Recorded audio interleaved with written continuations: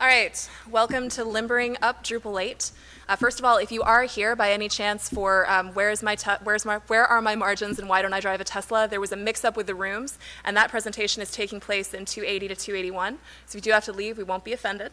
But if you're here for Limbering Up Drupal 8, today we're going to be talking about making your content admins' lives easier with flexible layouts, WYSIWYG templates, and more. So this is an update to a session we previously presented in 2015 for Drupal 7. And now that Drupal 8 is out and is pretty stable, we're updating it to talk about how you can accomplish it in Drupal 8 now with the options we have available, as well as how things have changed between Drupal 7 and Drupal 8. So first, I'm Kat Kuhl. I'm the Director of Technology at a design and development firm in DC, formerly known as Rock Creek and now known as Chief. And I'm Clay Marshall. I'm a senior technical consultant for Chief, but also the managing director of a company in Portland, Oregon named Trestle Media. So what we found in our years of doing Drupal development is that the key to winning over your content admins and therefore your clients is finding out what they do often and then making it as easy as possible. We've been doing Drupal since about 2006. We started in the dark ages with Drupal 4 and have been doing it ever since. And what has stayed pretty constant as Drupal has changed is that content admins want to be able to do their jobs simply and they don't want to have to think about the development. So it's very easy to make this a straightforward experience if you have, for example, just a body field and a few fields. But we're usually working on really complex systems that have diverse content. So you have a need for a featured article to look very different from a regular article. And if you don't offer them flexibility, they're going to see your system as a hindrance to getting their content online, rather than as a tool to help them do it. So in the past, when we've needed to handle a lot of layouts, it's really easy to be tempted to do that with a lot of content types.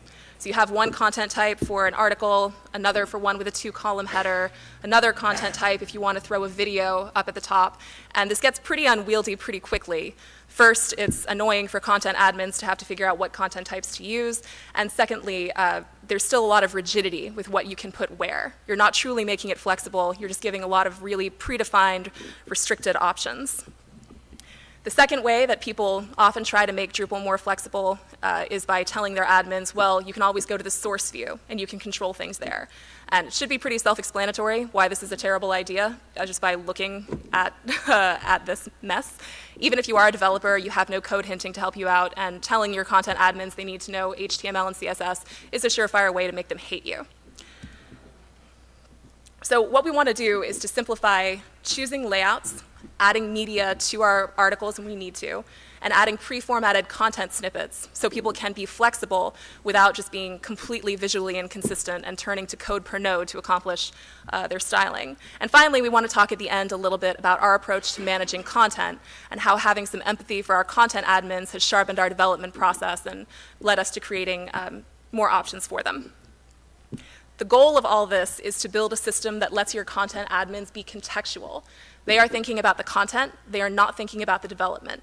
So if the development you're doing restricts what they're able to perform, then you're going to be setting yourself up for inherent tension between your system and their goals.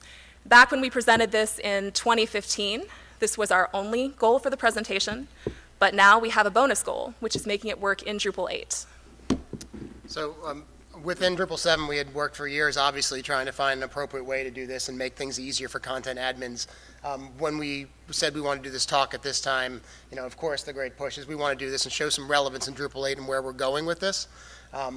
That's a lot of challenges. I mean, we're working a lot of times, as you all have known and seen all week, I'm sure, with modules that haven't quite reached the level of maturity that we need. We're using lots of dev status of modules, even in one case, a pre-dev status, something that hasn't been released, essentially out of a sandbox, to try to accomplish the same things that we did in Drupal 7 in Drupal 8. So our disclaimer here is that this and our approach, we believe, is straightforward and correct. It's going to continue to evolve how you do this over the next days, weeks, months, as it goes along, as these individual modules mature, and as we have even more defined uses for media in the way we use it in Drupal. So the question is, how do we create initially flexible layouts for Drupal when sometimes, we need something that's, as Kat was saying, that's just a regular article, and sometimes we need things that are more like a feature-based article. And we have some examples here of what we're talking about.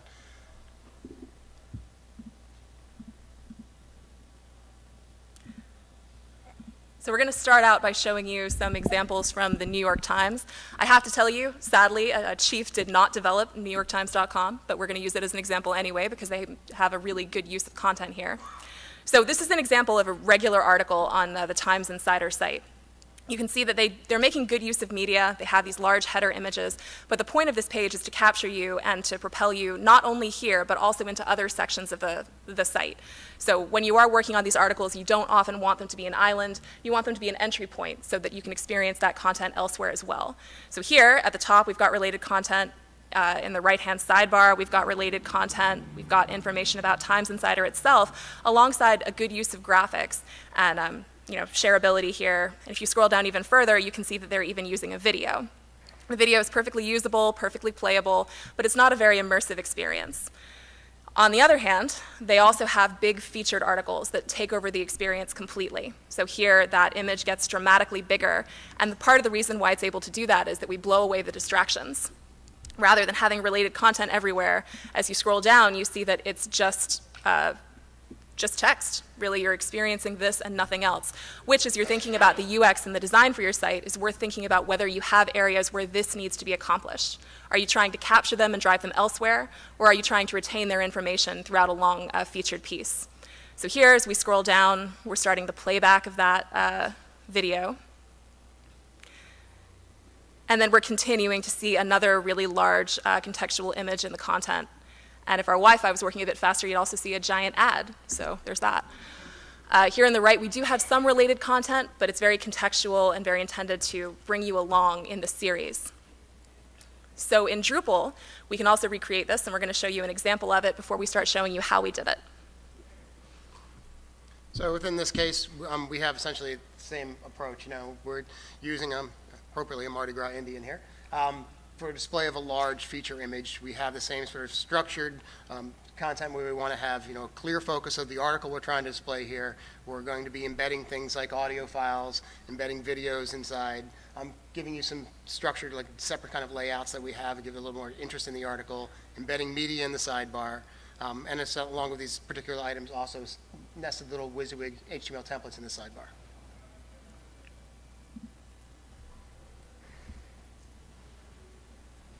So the way that we did this initially is like describing, we obviously want to have a way that we have an article that we can create and have that article exist in a couple different states. We want it to be able to, at times, exist as a regular article with the same way without much work putting in that sort of blown out featured display. So the way we're doing that initially is we're handling those layout changes through panels. We're basically defining custom layouts for them in code. We're creating variants that use those layouts and define those layouts. And then we use selection rules about when we want to activate those layouts depending on the content item we're looking in its context of the website. So in Drupal 7, we did this very similar to the way we're doing Drupal 8. Obviously, we used panels in the panels UI that came within that. And we used Page Manager, which is part of CTools at the time, to actually use as another UI to be able to create panels, parent panel variants, and selection rules for them. In Drupal 8, same tools essentially, just they're all a little bit different now. We have panels without a UI, just the panels API. We have the layout plugin that helps us instantiate and create code-based forms of layout that then get pulled into the site. We just define them in our theme. And then we use the page manager, is no longer part of CTools. It's been pulled out in its own contrib module. And on the first site where we were using panels here, I went in to try and add a panel structure in Drupal 8, and I thought that the UI just had not caught up at all. The reason for that is, as Clay mentioned, before Page Manager was part of CTools and was very universal, and now it's broken out into its own module. So be prepared as you're doing this to go find all three of these independently and then line them up in order to get the experience that you're used to. So what you're seeing here is actually a YAML file that is used within the theme, and this is what's defining the layouts that we use. And you see here an example here. We've got an article with a sidebar that has, it belongs in the category of article, because these layouts will show up whether you're using panels in Page Manager or whether you're using Display Suite. They become available throughout the whole system. So when we create something, we give it a category, so when it shows up in that list, you can define that, oh, these are my article ones. And then within those, we can then define, okay, where do they exist? And so we put them in our theme file in a layout/article, and we can attach separate CSS. We define a machine name for this template itself, and we define regions the same way we always define regions in a theme before. We're just going to say, oh, look, these exist, here's what they're called, and this is what creates and records that layout within the system.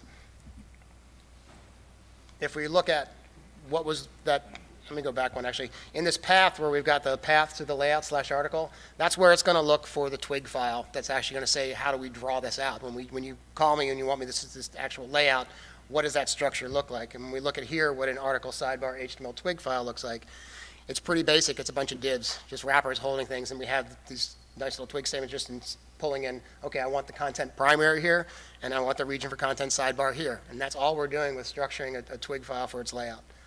You'll see in the next one we've got the article sidebar header, and the only difference here is that we're going to put a hero region on top of these two sidebars. So we can have that hero stretch across and have a sidebar and a right column right there underneath of it.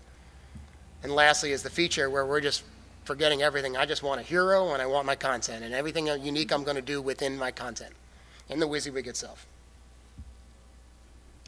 So then we get into the UI part that we do in Drupal. Here under Page Manager, we have the node view page, and this renders every request for a node page. As you can see at the path up there, node/123 is going to take you here. So because we don't want the same layout for every single node, we define variants. And these variants are based off a field that we're going to show you in a moment in the back end. Article is feature with video, image, and sidebar and header. So this is defining what our options are. And then we define selection conditions that say when each of them are going to be activated. So here you can see that we're activating it anytime it's article/feature and anytime the node bundle is article. And back in the day, you used to be able to define this based on fields in Drupal 7. So rather than having to say what path you could find it at, you would simply say, show this to me anytime this field value is article with feature. That hasn't caught up with Drupal 8 yet, but you can do a workaround based on path. So we're combining path auto to put a token from that field into the URL and render it that way. It's still very flexible, and as long as you have the redirect module, updating those paths later is no big deal. Finally, you're going to say, now that this selection rule is active and we're showing this particular page, what do we want to do with it? So here you can see that in that header hero image, we're rendering a view block to show that big hero outside the content area. And then at the bottom, we're still showing the typical entity view content, which is what you see everywhere. That is your content area in Drupal 8. Replaces that main system block in Drupal 7. Okay. So for our first demo, we're going to demo just essentially creating a basic article. And I have content already created for that. So if we look at here, I've created an article, and I'm just going to edit it quickly. And you'll see it's constructed as familiar as you're all with Drupal. It has a title. It has, in this case, the layout type where I decided I wanted an article with a sidebar. I've attached a large image for a top that can be used in either cases, whether in the content itself or as a hero image. And then we have just regular text underneath of it. I've given it a category here just because I want a taxonomy term so I can find a relationship, so I can have some related items. And when we save this item, you'll see that its layout, as you saw before, is the image that's in place that we uploaded. So that's still using the regular image field that we have there. We know that we want an image in this article type. It's always going to be in the header there. We've defined that. We have here the main article side, and we just have related content that shows in the sidebar. Now, the thing is that perhaps, this came from an actual use case of a client of ours that actually took content and moved it through its site depending on what it was. So they create the first item, and it may be that, okay, this is my feature article week, so I want to create a feature view of this. But later on, it would turn into a regular article and fall into a flow of a display like this. So what we had to do in that case is actually we just edit the layout here. In this particular case, I'm going to add an additional image here. And the reason is because in this case, I want to simply be able to give admins the ability to create a carousel if they want to. So if you just add more than one, we're going to get a carousel from it.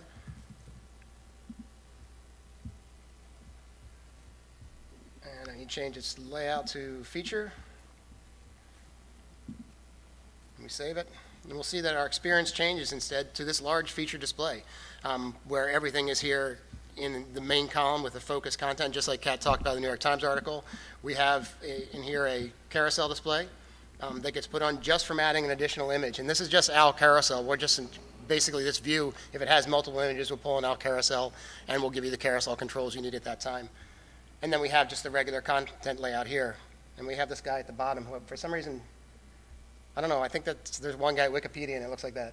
But as we build this in this demo out, we're going to show you, we're going to add more items to this. It's going to build it out more like the New York Times article. But that's how we actually are able to switch pretty simply between the different layouts. If I go back and edit again, and I say that, okay, this has changed its purpose here, it's actually now going to fall into some sort of medium state where it actually needs to be, I want to have its carousel still, I want it to be prominent but not that prominent. We can do things where we change it to sidebar with header and save it again. And we get the header at the top and we get the sidebar on the side. So it's just another option to provide people for a layout. These are very simple examples of layout changes. You can do a lot more. You could add anything you want into the sidebar blocks of here, but we're trying to give you just clear, structured examples of how this could work. The other example we have is when we look at the actual example of a video. We also, if you looked at when I edited this field, actually let me edit because I want to change this back to a feature. I have the option here to add a hero video, and that example can be found, not there. One more over to the right. Is it? Oh yeah, sorry, I lost my titles. Where if we add a video, I just have the view here saying basically, look, show me the carousel view if it's only images. If you have a video file in here, then render this view instead. And so in this case, we have here just a standard background, but because its layout changed, it has a class that's been added to it. So I can also then do things with the H1 and say this is in a class of a different display. I want to show the H1 like this. And I have a subhead in this case. I want to show it that way also. So just got to put this back to feature.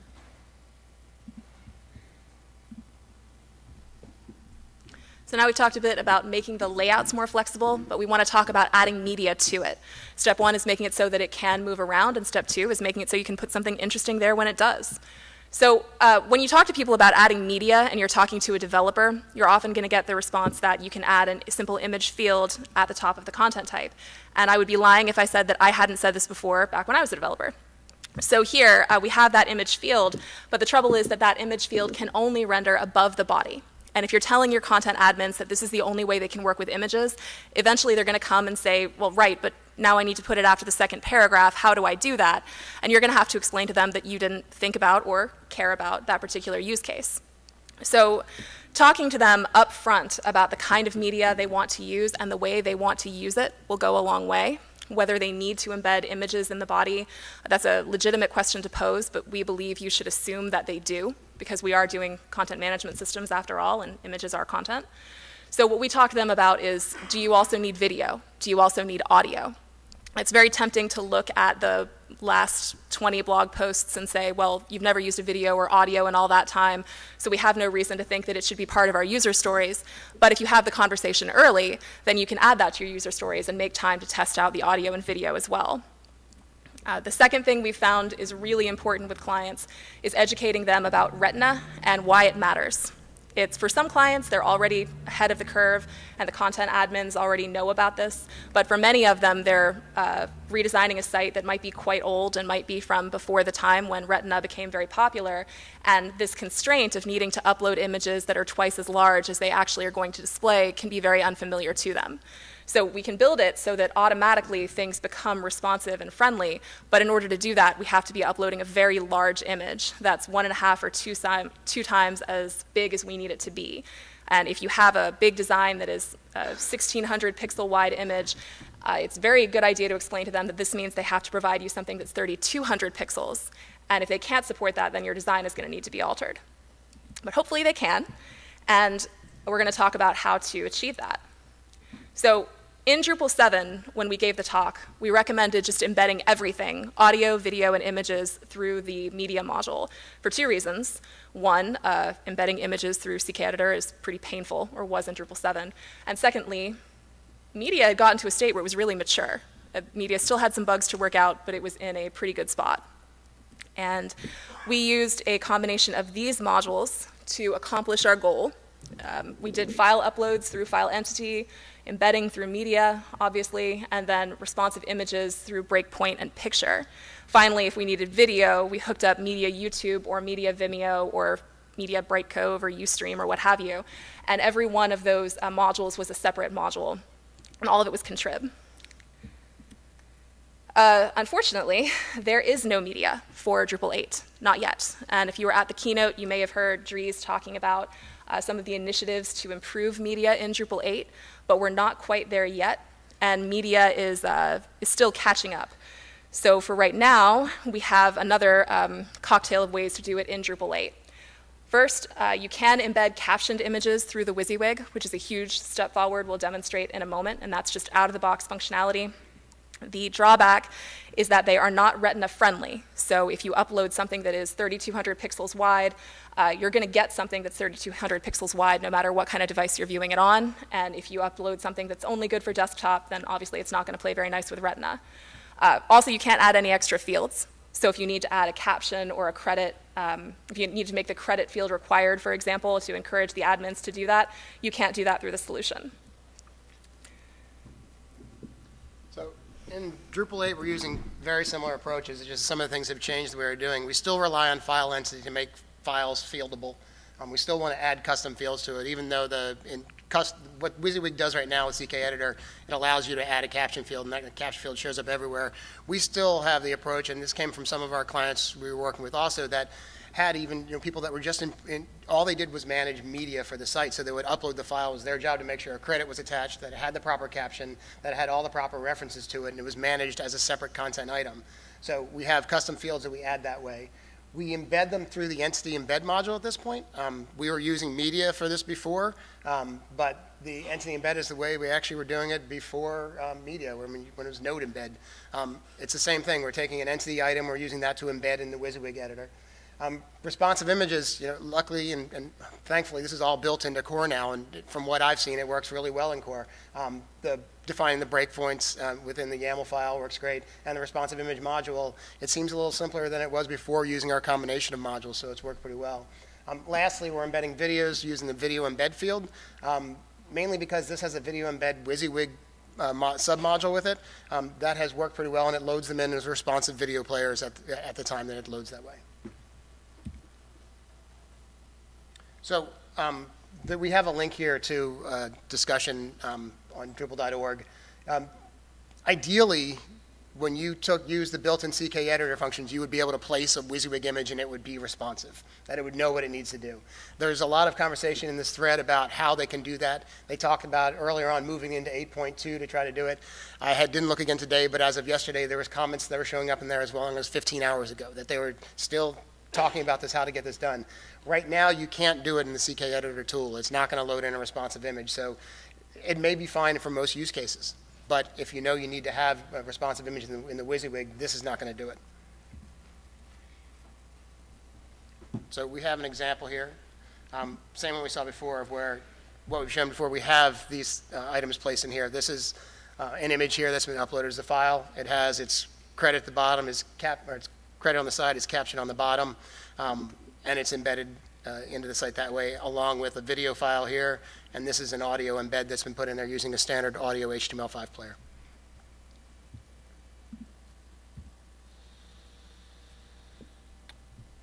So the way we're embedding the images, as I started to say earlier, we're configuring entity embed to place the images. We basically, entity embed module allows you to create separate embed buttons for what you need. So we create one. We say the only item we want here is a file of image type, and we use that to place the images. The breakpoints have all been defined in the YAML file within your theme, which is an appropriate place for it, and it's been a pretty straightforward way to lay out what your breakpoints would be. We create image styles the way we always have, at least for the past 5 years for me. We define them as we need to, not only for the way they are matching the design, but also we set 1x and 2x multipliers for them to make sure we have retina-friendly images. And lastly, to make an image responsive, in our example here, I had to create a pre-process function that basically, when an image is inside of an entity embed item, we're basically getting in the way and pre-processing and rewriting that image as responsive for us. I'll show you a snippet of code that we're using, but essentially we're just saying don't render that image the way you want to. Here, pre-process rendered as a responsive image. So here you can see when you configure entity embed how this renders in the UI. It's found under configuration, content authoring, text editor, embed buttons. And as Clay mentioned, you can set this up to have as many embed buttons as you want. Here we have one for audio and one for image embed because video gets its own unique functionality. When you go in there, you can configure what types of entities it has available to it, as well as what content types it can be used on. Then we're going into this breakpoints YAML file in a big, big divergence from Drupal 7. Previously, you defined what the breakpoint was in the theme, but what multipliers it had and some other configuration got done in the UI. And now with YAML handling most of the config in Drupal 8, you don't have to do quite as many steps here. And for more information on breakpoints in particular, there was already a talk here this week that can be found online once those are posted, and there's some documentation here on breakpoint to go a little bit deeper. Now, with the breakpoints defined, we go in, we define the image styles, and then we define what Drupal 8 calls responsive image styles and what Drupal 7 called picture mapping.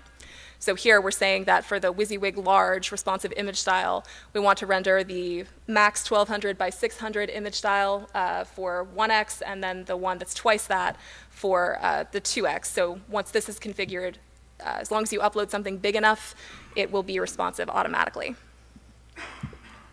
And here, in core, the whole reason why responsive images and breakpoints coming into core is so exciting is that for these fields on content types, it handles it very well out of the box. You just pick your responsive image style and you're done. But for the file entity, as Clay alluded to a moment ago, it doesn't have that responsive image option available. Instead, it only has file image. So that's why we're having to grab that and render it using this code right here to make that a little bit more adaptive across the screen sizes. Yeah, and so as I mentioned before, the code here essentially is checking it's a valid image. And essentially we're just using an image build function here to say basically make this a responsive image, use a responsive theme for it. WYSIWYG float is a responsive image ID I want to use with it. And then I'm just using the URI as we're doing a preprocessed field option to actually determine which image needs to be responsive, and then it's rendering that way. So our demo, once again, we'll go back to our big article here. The first thing I'll show you is just the standard WYSIWYG functionality. So when we're looking here, we have the option here, the standard WYSIWYG button. We basically are in chooser file. It's great that we have alternative text here that's actually required, forcing us to do this for accessibility, which we often forget about. And then we option say we want a caption. And we save this item. We get a spotlight. And then you just have the option here to edit your caption. You can just choose whatever your caption here needs to be, so jazz. And save it. And we have just standard embed. It works fine. In most cases, I think that this will be a great improvement of what most people had to do to get a caption and image before. So we're really happy with the way this goes. I think that if they can expand this and get in the responsive images and find other ways to add other fields to it, it'd be ideal. Because of our requirements for what we had, though, we had some different options where we want to embed an image instead with all that formatting involved. So if we go expand our WYSIWYG, and go a bit further down the page, we can embed using our embed button here. So this is a custom embed button I made. And all we're going to do is look for an image, embed, and we're going to choose it. This is all display suite, so with image, any kind of file, we're just adding a display suite option to add the fields we want to have included with that. We're choosing a display suite mode of WYSIWYG float left. Let's give it another alt text. These are fields that continue to appear, but we're not rendering them here. We're using basically the view mode and the style that's wrapped around it to add our CSS to position it correctly. We embed that item, and it comes in line, puts its caption where we wanted it, has the credit where it was. It's pretty close to display on the front end. It's a little bit different. The CK editor can use, it's always been able to use custom CSS in it. It's a bit easier, I think, now. You can define it in the theme itself, just which CSS you want CK editor to use. So in this case, I'm loading in saying just use style CSS, and then I have another CK editor file that's overriding some of the things that look different to see in the WYSIWYG. And then saving this item here.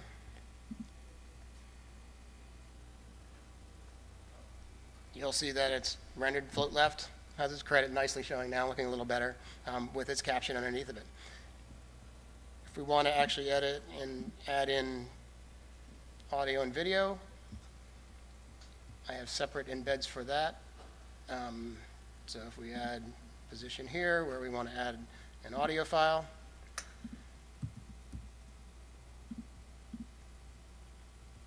in this case, we're just going to float it left. We're going to use the controls here for this one.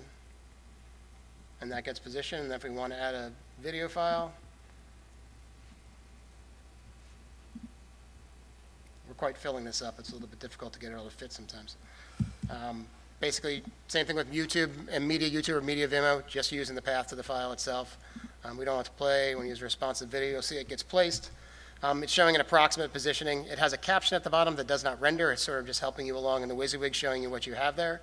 And then if we save this item, you'll see that those items rendered, as we expected, with the video in place, audio file there, playing, and that's how we're embedding all those separate items. The one thing I will say with media is that these were all one thing. With media, I was able to define and style and apply display suite options to all these things. So essentially, you would have just one embed button. You just pick what you wanted to do. I know that there's some sort of trying to consensus about how we want to handle media in Drupal. I think it's going to be really important that as that moves forward, that we get some sort of consensus soon, because it's, as you see we're doing here, we're using a bunch of different pieces to make it happen. But if we can get a unified way we want to approach it, the same way we approach content types, I think that we'll be in much better shape with it.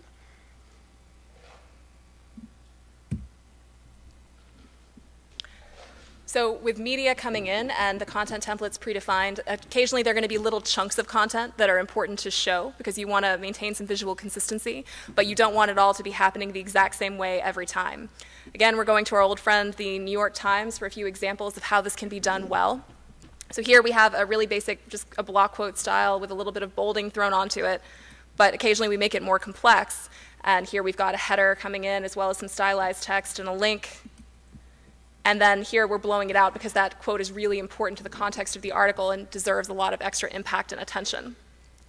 And finally, we have my favorite graphic on Trump destroying America with a little graphic and then a link. So again, people are able to embed small graphics, but not able to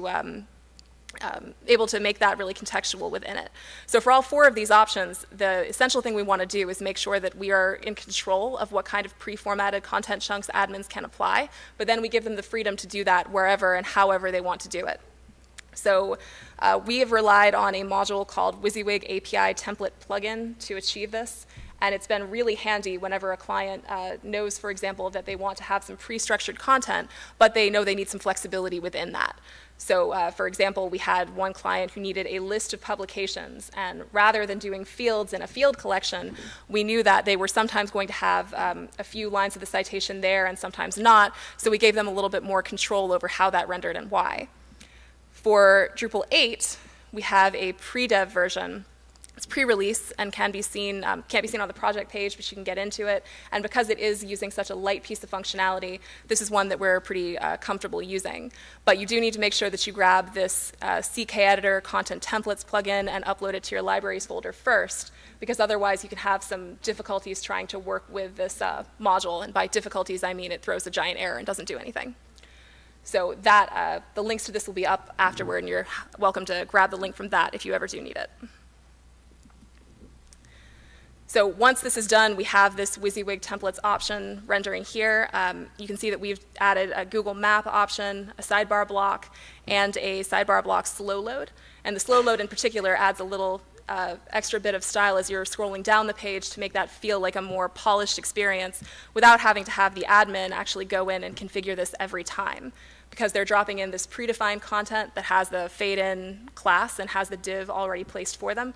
It takes a little bit off their plate so they don't have to remember how the structure works every time. Okay, so we have a demonstration here of using some of those templates, and we'll find some room to add it into our article here. So once again, editing the article.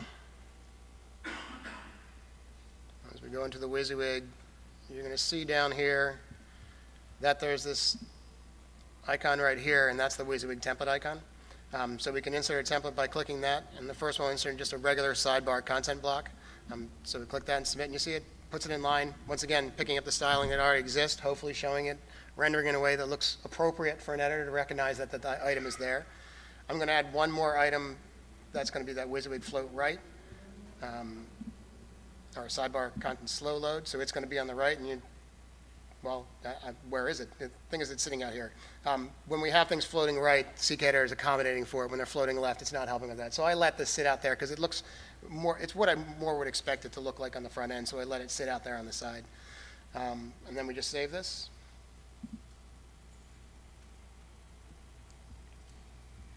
And again, these items can be placed or styled to break out a little bit to give it a little more interest there. And you'll see this when this pulls up. We got a slow load on that item there. And you could literally target these and mark them along your story. As you're telling a longer feature article, create these separate sidebar items. Sometimes they can be maps, sometimes they can be just little attached PDFs that relate to where you're in the content, and just target them along the side and have them load that way and build a pretty nice feature experience. We found that using the WYSIWYG templates approach has made it a lot easier for content admins to understand, even just with future training and governance. Having those pre-formatted reduces the amount of strain that is placed on new people who have to edit content. So rather than telling them, remember, format it in exactly this way, use exactly this class, they can train them by saying, go use these kind of snippets and then customize the content within that, which makes it a lot easier for them to move forward in that way.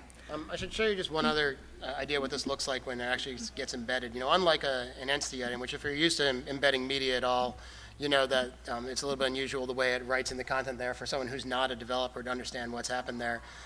This is, when these are embedded, it's for someone with simple HTML skills, even if they have to get in here again, it's pretty straightforward. I mean, what they're getting at in the side here is really just that block. And it's just putting it in their form with the appropriate formatting.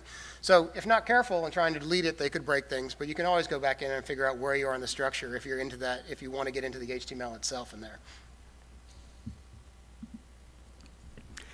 So the last thing we're going to talk about is making it easier to manage content in general from a macro level. What we found with content admins is that creating it is usually the first part of the process, but then managing it afterward, being able to edit it and interact with it also becomes very critical. And it's been a really nice improvement in Drupal 8 in terms of how they can go and sort through content in the content view. But right now, they're still only allowing title, type, and status. I mention this because, again, for content admins, finding this content afterward and being able to see patterns in it becomes really critical.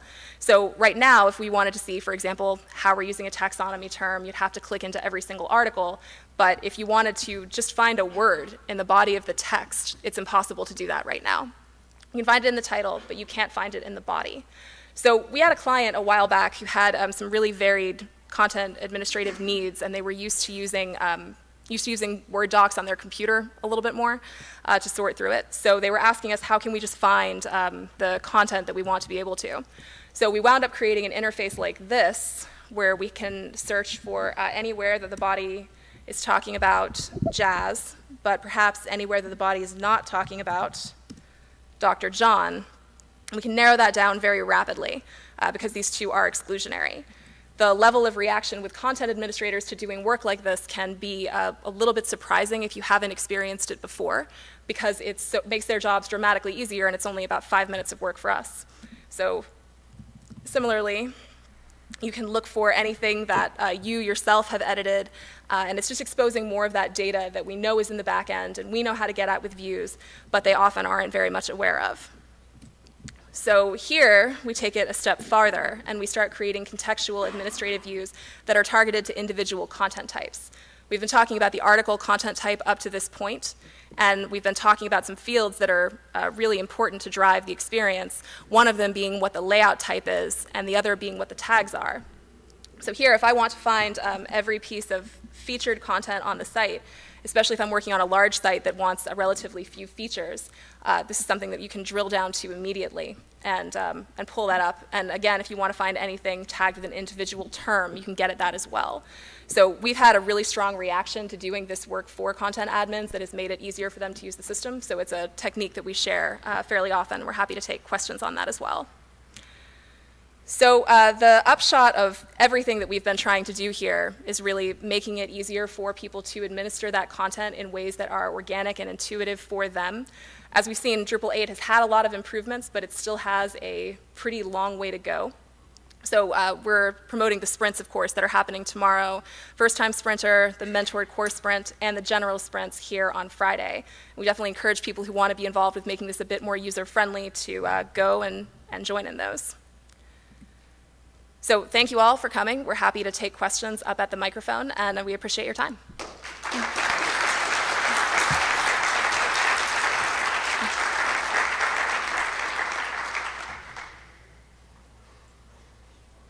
Sure, we can repeat.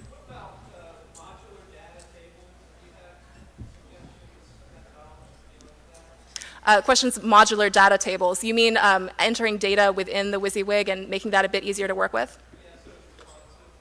So we've done a couple different techniques for making them responsive. The most common that we've done is adding in a JavaScript library to make it so that that can scroll from left to right. I don't remember that offhand, but if you want to come up afterward, I can get the name of that for you.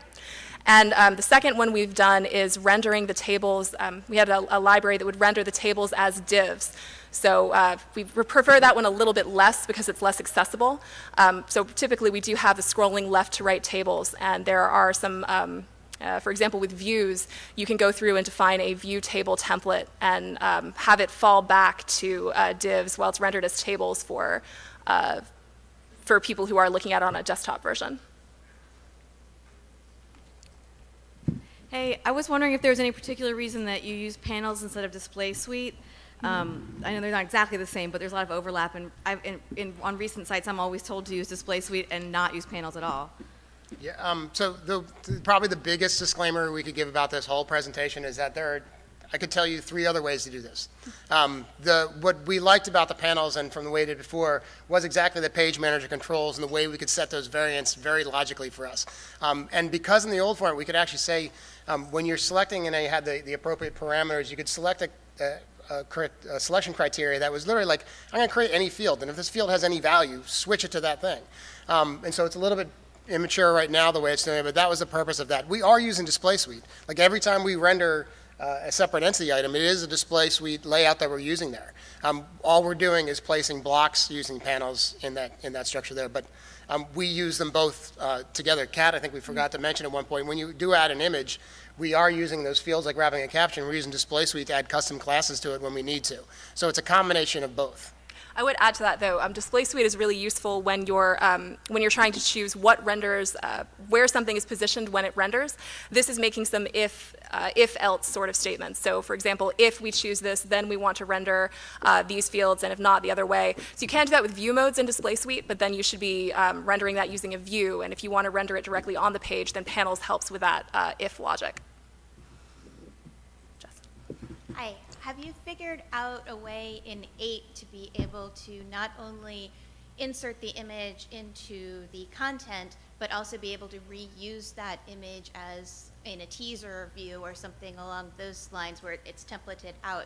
I know in 7 I'm able to do this using the insert module where I can upload the image in a field and have all of the wonderful things that fields do, and then also be able to use that same image, upload once, use it multiple times within the body of the blog post or whatever, and I'm wondering if you found an 8 solution yet for that. Well, so the approach we're doing here is trying to use files that way. Once again, we did this all the time in the media module where when you browse for media, you could upload a new medium there and create that necessary file entity. In this case, the approach is saying, which is exactly one of our clients does, they have a media manager. That media manager just goes to content/files and adds a new file, adds that file with its fields there and builds the library of images that are necessary at that time. And then we're embedding them through the WYSIWYG using the entity embed of that file itself. But that's not... No? If you were, I think I know what you're talking about. You're talking about uploading the field to it and then having it render in the view, but also being able to control where it inserts, right? Yes. This solution can also do that. If you were to place an image field, for example, you could call it thumbnail, or I think finding the semantic term for it would actually be the most difficult part. But once you have that image field, you set it not to render on not to render in managed display, but then you would set it to render in a view mode, for example. And then you'd use entity embed the way that we're demonstrating it here to insert it within the body. So it's being uploaded to that field, but then actually rendered using entity embed and then rendered elsewhere in view modes in that way. Did that make sense? That makes perfect okay, sense. Good. Sorry about that. Hi. Can you speak to any processes that you had in migrating from Drupal 7 to Drupal 8 with this suite of modules, like panels and... That's a big question. Yeah. In this particular case, the instance here is not sort of migrating our old demo into that state, so we didn't actually do the steps of actually migrating a file from one to the other. We have done, well, can I give a better answer? I don't want to cut off your answer. No, go ahead. Okay. I tend to say that usually, not just from going Drupal 7 to Drupal 8, but also 6 to 7, or even an old installation of 7 to a new installation of 7, typically when we're adding new features like this to make it dramatically easier going forward, we tend to migrate the old content more as is. So saying we're going to pull in the images as they were rendered in the body is a little bit more common. But I know with media, the whole point is if they're rendered with media, then that embed code is not going to be working quite as well. So I think that's going to continue to be a challenge for a while until that catches up. Frankly, if I were personally working on a migration, and I'll defer to you on this too, I'd wind up either trying to render a view to find everywhere that either a SQL query or a view to find everywhere that old media embed code was used and then make it part of my governance process to go back and update that or task that out, or trying to write a script at the point of migration to rewrite the old embed code as an actual actionable file. But either way, that's not easy, and there's not an existing path for it that I'm aware of. No, not that I know. Did that answer your question in a very terrible way? Yeah, thank you. Okay. I mean, the managed file table is still there, so if we're talking about files themselves, they're going to exist in some format. I think the way as in which they're, if we're talking about in a WYSIWYG, the way they're embedded, if they're media files, and yes, that's going to be difficult to figure out what to do about this time, so we'll take that. But they should come across as files still. So. Okay, thanks.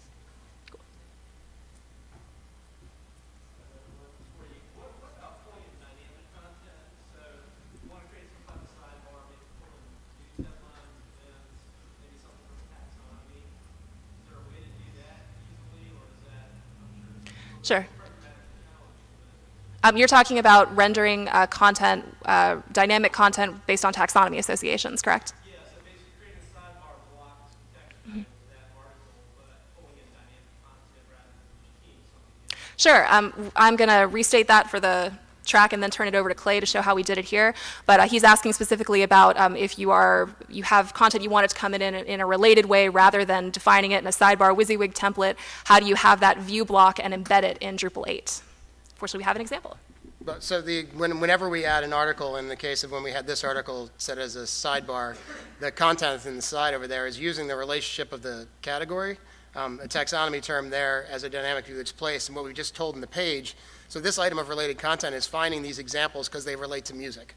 And it's just using that taxonomy term as a contextual filter in that view and saying, if I've matched this term or any term, show me these items. And I also am saying, but exclude the node I'm on so I don't see a duplicate of it. So that placement here, this related content, is a view that's placed there. Now, when we place it there, we're using the panel to say it's there. So in this case, when we're switching this, that's always going to be there. If there's no results, it won't show. It's not as flexible as where in the WYSIWYG I can say exactly where I want that related content to be. We have to sort of deal with, in this case, leave the structure of that. I'm sure there are solutions that we could figure out, but in this particular case, we're placing it by saying the panel and a structure I know I want related content to be, and I know I want it to be here. And if, for example, so what we were showing earlier with that panels page is showing what blocks render on what variants. So both in our twig template and then in our panel variant, we're saying we don't want the second sidebar to display here on the featured article at all, but we do want it to display here. So if you were to say, for example, that you wanted a feature experience, but you still want that related content, you'd want to add another region maybe to the bottom of the page, where you could say, put my related content down here, but still keep that from being distracting on the right sidebar until you've gotten to the bottom.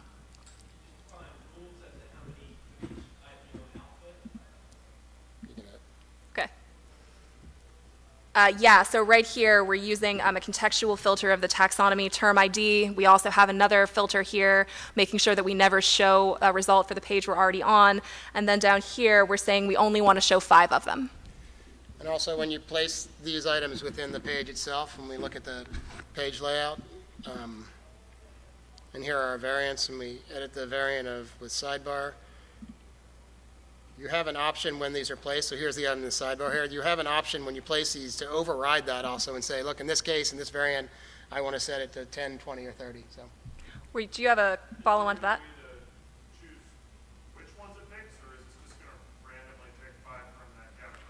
Well, so everyone asked that. We have it right now set. And what we try to do, and what we try, as you can say with the talk, we want admins not to think all that much if they don't have to. So we want to say, like, I want to find a relationship that's contextual based on what I just created. But in some cases, they need to actually say, okay, I need these 3 articles to go. In that case, we would put a separate field on that content type that's like an entity reference field, and we would allow them to pick those and possibly use NodeQ to actually order those or some other weight system to say where they belong. And then that view you would place on the side is like curated related content. And we would then have it show anything that's tied to that node ID that's been chosen as curated content. Yeah, and to reduce the amount of them having to think like, okay, we don't want the two competing things. We don't want the related taxonomy solution and also the curated solution. You could have the condition on that view that's rendering the entity reference thing be only if the entity reference value has been filled out, and have the condition on the default taxonomy view be show this only if that has not been filled out. So in that way you have two different blocks, but they would render the same way and the admin wouldn't have to think about it too much. It'd be interesting to see the evolution of how you could use something like paragraphs in something like this, where that inline block could be something that is explicitly chosen. And I mean, I know that it's starting to add a lot of things in there, but I mean, that's actually one of the nice things about an inline block, like the way you dropped it in there, but that's actually a view-driven Yep. kind of dynamic content. Yeah, I agree, and I think that the one thing that Kat and I always go back and forth about is that I think that's absolutely right. We're trying to get the idea of like this is a conceptual approach to how to provide things for admins, and there's different solutions for how they do it. I think that in some cases in the past, and we just built a site not too long ago, where it just was best to have a content type called image, where we let people upload the image and do whatever they want. It comes completely controlled by Display Suite, and we're embedding just that content type. So while we're trying to limit that, we're just trying to make sure that we're thoughtful and it's approachable to that admin as to what they need to do, and it fits in their business case. And business cases change all the time, and that's what's great about Drupal, is we can keep adapting, and people keep writing new things that help us make that easier.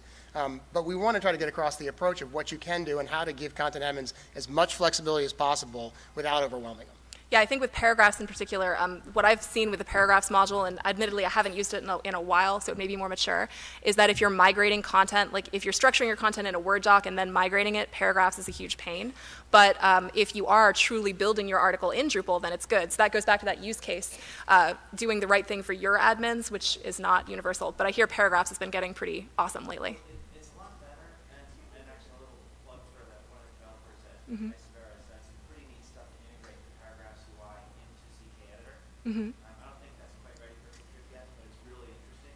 Because what I like about your approach is that you're keeping all of the content in a single field, so the content is then technically more portable and sort of more properly marked up than being in separate pieces, which is the case with paragraphs. Cool. I think that if my instinct is always really try to just give people as few options. Like, so I actually was fought for a long time about giving people this much control in a WYSIWYG. Like, if I had my choice, I would just have like no WYSIWYG controls at all because it would come out exactly as the way I wanted it to. But as it's just evolved over time of what people have been asked, I think obviously as these evolve, giving them that, you're right for portability certainly. But it's what they seem to need, and as long as we can give it to them in a way that's not damaging, it's helpful. Any other questions? Cool. Thank you all very much. Enjoy the rest of your conference.